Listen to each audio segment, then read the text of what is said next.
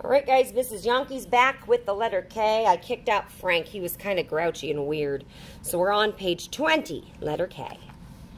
And I love this letter because it's the first letter in my name. However, I would never write it like that if I was writing my name Kimberly. Why not? Because it has to start with an uppercase letter. This is lowercase. I'm only teaching you the lowercase letters right now. And then when we finish the whole lowercase alphabet, we'll switch to uppercase. Your pencil is down. You know I was going to say that. Watch me do a K. K's look pretty crazy. If you look at the numbering, there's 4 steps you have to do. The first one goes up and around like a loop letter. And the second one goes straight down, just like an L. Now you're going to do that basketball bounce back up. The tricky part is the rest of the K, that it's going to go in and out, but all of that happens within the middle to the bottom space. So it kind of looks like an E, right? Like a weird looking E. But it all has to happen from the middle to the bottom. The only part that goes above that is that L part. So it's very kind of bizarre looking. So put your pencil down and watch me do the first one. Just like we did with the L. Start at the bottom, go to the top, loop around, go straight down, stop, basketball bounce like we did with an H. But then you're going to go out and do a little like teardrop, touch, and go back out to connect. So this is a really tricky letter, one of the trickiest lowercase. Watch me do it by myself. So you're going to do an L, where you go up to the top, down to the bottom, do that basketball bounce. When you go back up to the middle, like this is how we did an H when we went straight down. Instead, you're going to go in, so it makes like a little teardrop, and then go back out to connect. When I'm saying a teardrop, think about, like if somebody was going to draw a tear, it usually looks like a little, or a raindrop. It looks like that. It's got a little point and then a round part. So if you look at what I did here, it kind of looks like a little raindrop, a sideways little raindrop, okay? So one more time, watch me do another one, and then you'll do it with me. I'm going to do it by myself, though. Ready?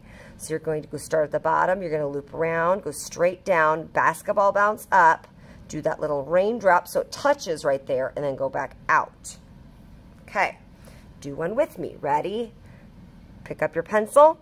Start at the bottom. Curve up to the very top, turn around, go straight back down, basketball bounce up, go out, make your little teardrop in, and goodbye. Now do an in-between, start at the bottom, curve up to do your L, go straight down, basketball bounce up. When you get to that middle line, go in to do your little teardrop, and goodbye. Pretty tricky. Let me do one wrong. Look up here, I'm going to do one wrong.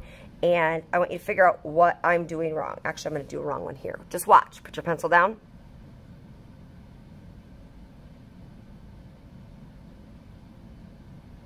What's wrong with it?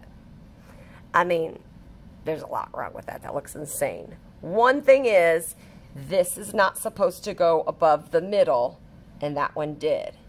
Another thing is, remember that teardrop is supposed to be pretty small, and this one is humongous. That actually looks more like an oval than a teardrop. So make sure that you're not going too tall and that you're not making that teardrop too wide.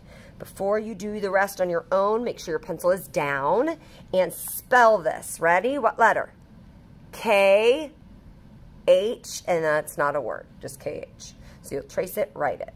This one, K, R, trace it, write it. K, L, like in Kleenex, K-L. Oops, sorry. K-I-P, Kip. Kip, I don't know what that word means. A lot of times they use that name in like kindergarten books.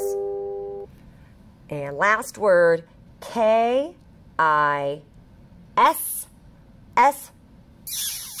kiss. So you trace it and write it. So finish the page. When you're done, circle your most favorite K that you did and give